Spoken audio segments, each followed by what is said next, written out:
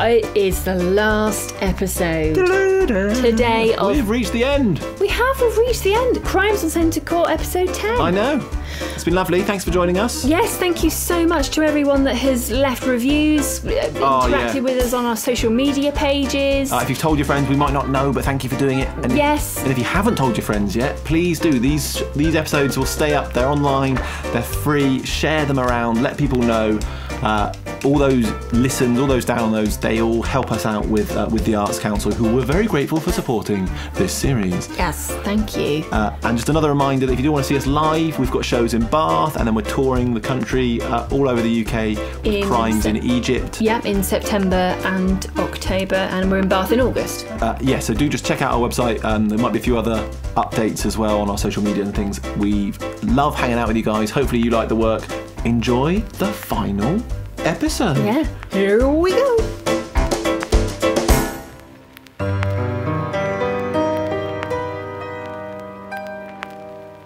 We've reached the end, it's episode 10 of the Crimes on Centre Court. A quartet of deaths, a quad of last breaths, and tennis games bravely fought. Have you figured out the killer? Have you cut through all the filler? Please let us know your thoughts on social media. Started with an old lord, now he's stiff as a board. Yes, he was corpse number 1. Poor Owen the umpire, while he fell from much higher, that was his little life done. Next to be Gottfried was Infidelius Ingrid, strangled with her lover's jockstrap. Drug-pushing Ivan, perhaps not a nice man, an ugly end for the chair. Looking at this show's history, a tricky murder mystery. Who do you think Maggie's for dead? About a week after Lord Hugh Nose had been arrested for conspiracy to murder his father and the actual murders of Owen Owens, Ingrid Ergetson and Ivan Borodil, the Wimbledon International Invitational Tennis Tournament is restarting with a significantly reduced field. The women's side of the draw has been called off entirely due to the murders of both the favourite and the coach of the second favourite.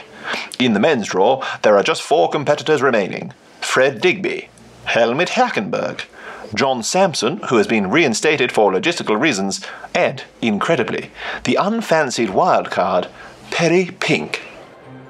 Wendy Weaver, the new tournament chairperson, had decided that John and Perry will play a one-set playoff to face the winner of Helmut and Digby in the final.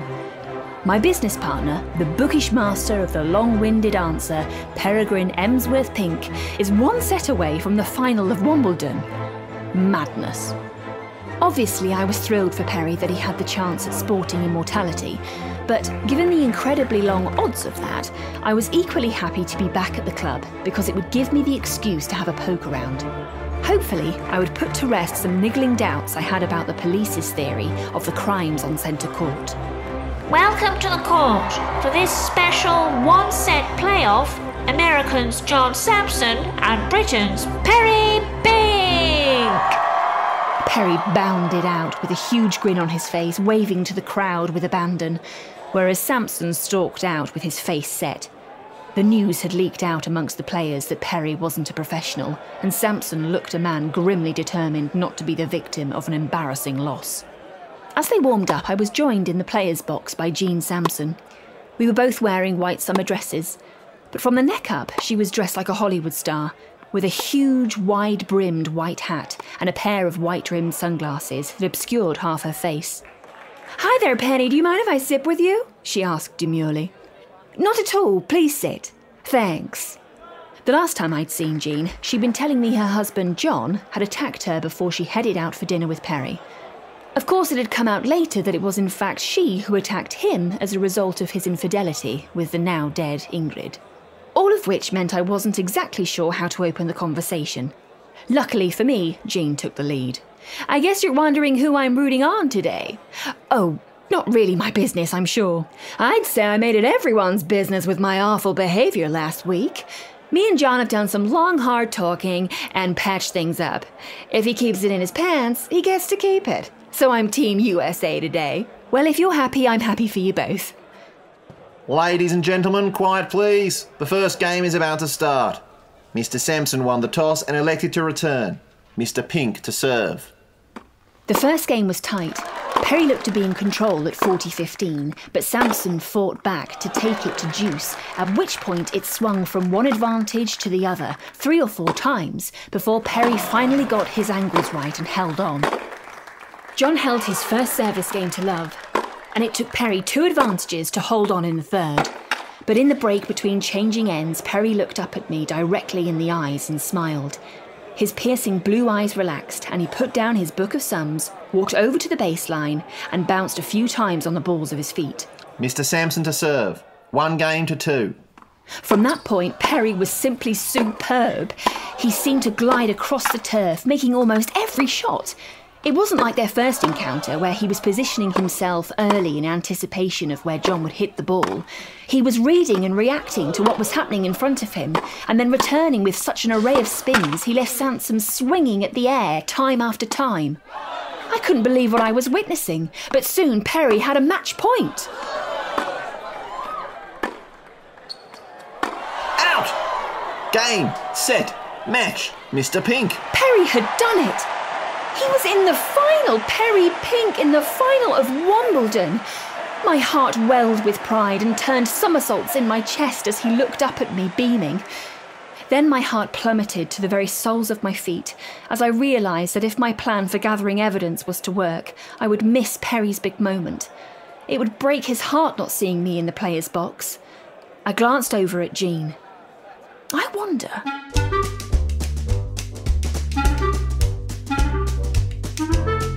I'd had a chat with Jean, who agreed to help me by way of apology for lying before.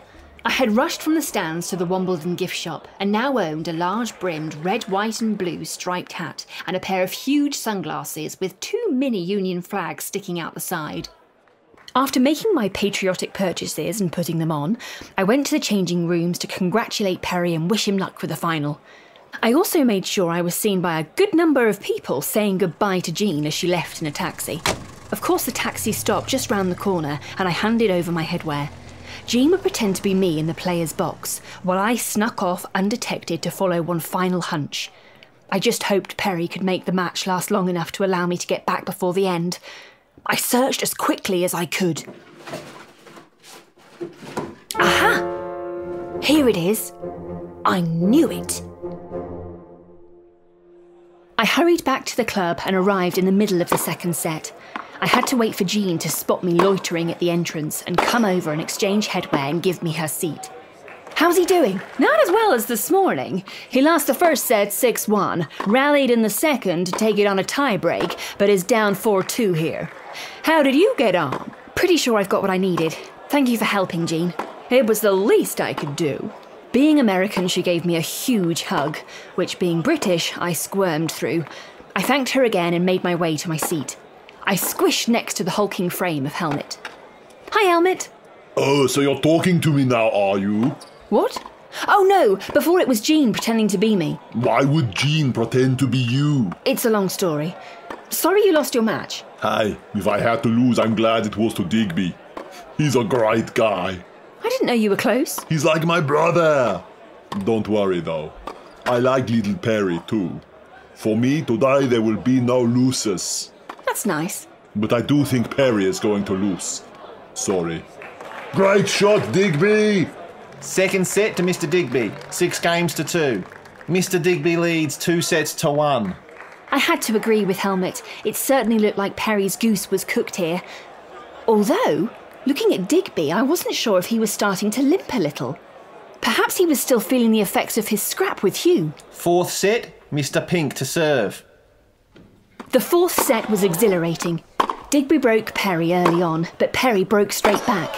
Perry was inspired again, reading the angles to perfection and doing just enough to get the ball back over the net and force Digby into another shot. By the time Perry edged the tie-break to force a 5th set, Digby was visibly hampered in his movement. Come on, Perry! Maybe I am wrong. Maybe the funny little man is going to do it. Right at that moment, Perry looked up at me and smiled. I took off the hat and glasses so he could see how proud I was of him, how excited I was. I had tears of joy and pride streaming down my face, and I wanted to share that emotion with him. This charming, funny little man, as Helmet put it. Ladies and gentlemen, quiet please. The final set is about to begin. Mr. Pink to serve. I don't remember taking one single breath during the whole final set until... Game, set, match and tournament to Mr. Perry Pink. I was overcome. If it hadn't been for Helmet's tree trunk arms around me, I might have fainted to the floor like a winsome heroine in a trashy romance.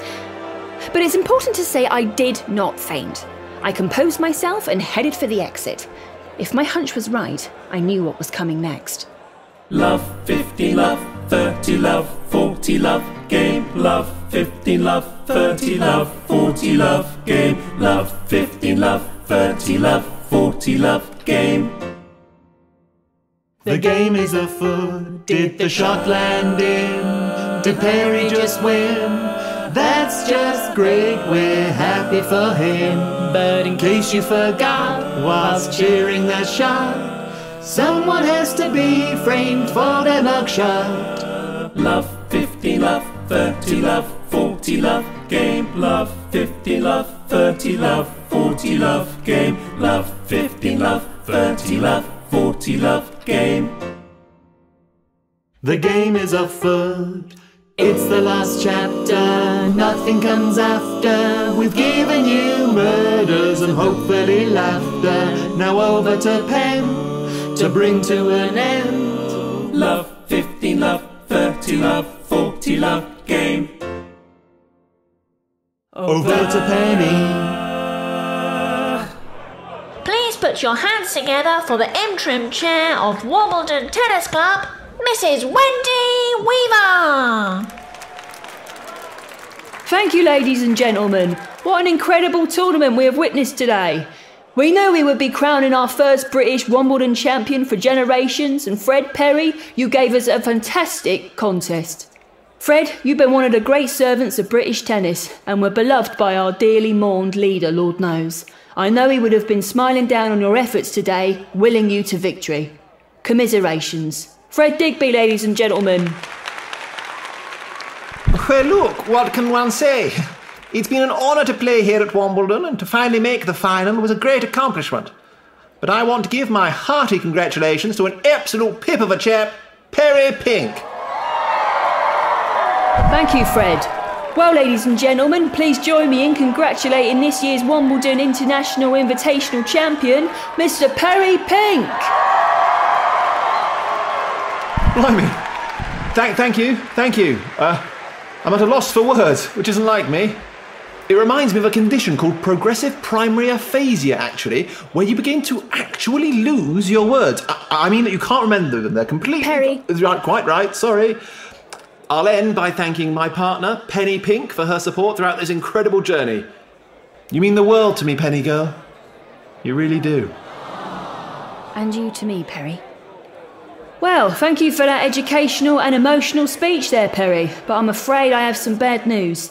Perry will not be back next year to defend his title. A combination of the financial and reputational blows that have rocked the tournament these last few weeks have left me, the sole remaining trustee, no option but to accept a bid for the club and its land. This will be the last ever Wimbledon, but at least we end with a British champion. Not so fast. Wendy Weaver, you are under arrest. Colgate had flung open the door that led from the court to the clubhouse and somehow got hold of a second microphone from the PA system. It was quite an entrance. Under arrest for what?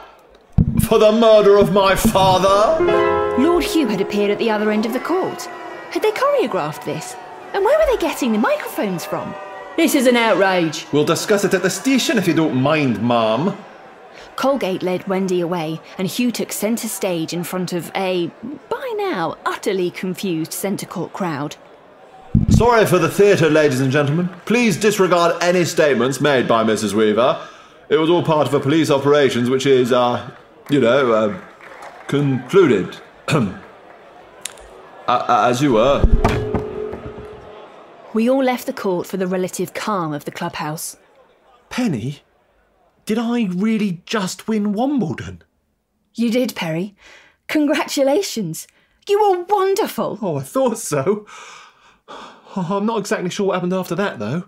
Digby raised a finger in the air and leaned towards Perry. You're not alone, old man. I can't say that I fully followed those last few moments myself. Care to enlighten us, your lordship? Oh, yeah.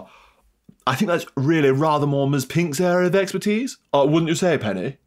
Thank you, Lord Hugh. So, I explained it all to the three expectant faces. As much as I'd been shocked by Lord Hugh's aggression towards Digby, it didn't make sense with the theory of him as the mastermind. If he was killing people, left, right and centre, to assume control of the club and the land it sat on, he must have already known about the rumoured change to his father's will, which would have stopped him from flying into the hurt rage of a snubbed child. There was only one logical solution which tied together all of the deaths: Wendy Weaver. She had been approached, like Owen, to try and convince Lord Knows to sell the land. I had found the same brochure at her house when I searched for it while everyone was distracted watching the final.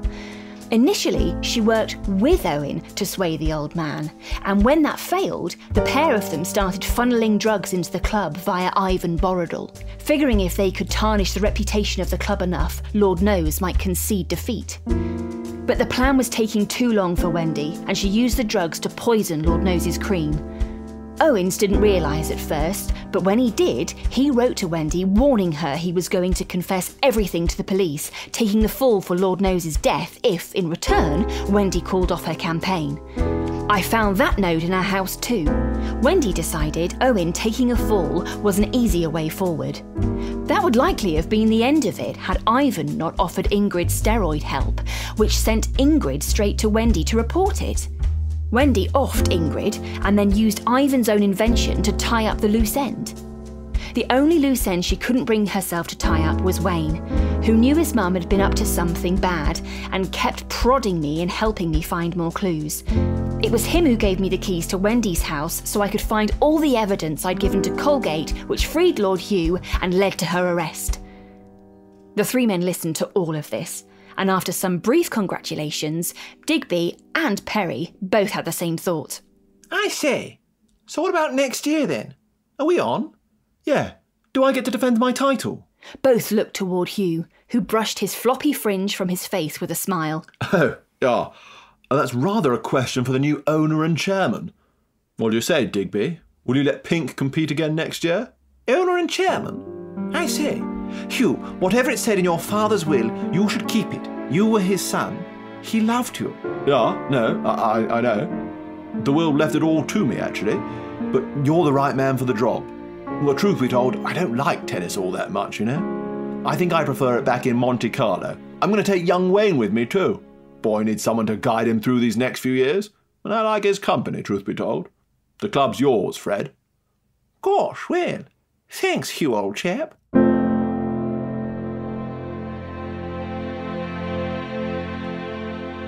And that was that.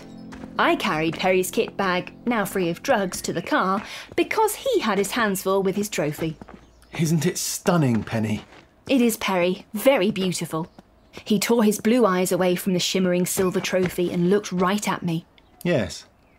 I'd say it's probably the second most beautiful thing I've ever seen. Oh, Perry. Love, 15 love, 30 love, 40 love game.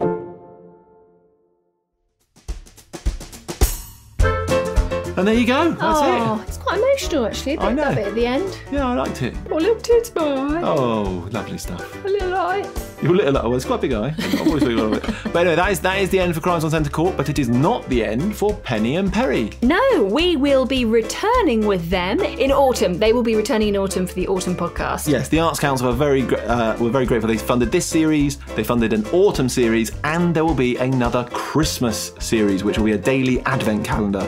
So we've got those to look forward to. We hope you'll join us then. Please continue spreading the word. Yes, please do as much as you can. Tell anyone and everyone. And we'll see you sometime in the autumn. See you then. Thank you very much for listening. Take care. Bye. Bye.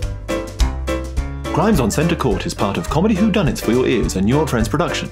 This series is made possible by the support of Arts Council England. It was written by Feargus Dunlop with sound and music from Fred Riding, and featured the voices of Feargus Dunlop, Fred Riding and Heather Westwell. If you would like to learn more about the company, including dates for live theatre shows, visit newoldfriends.co.uk.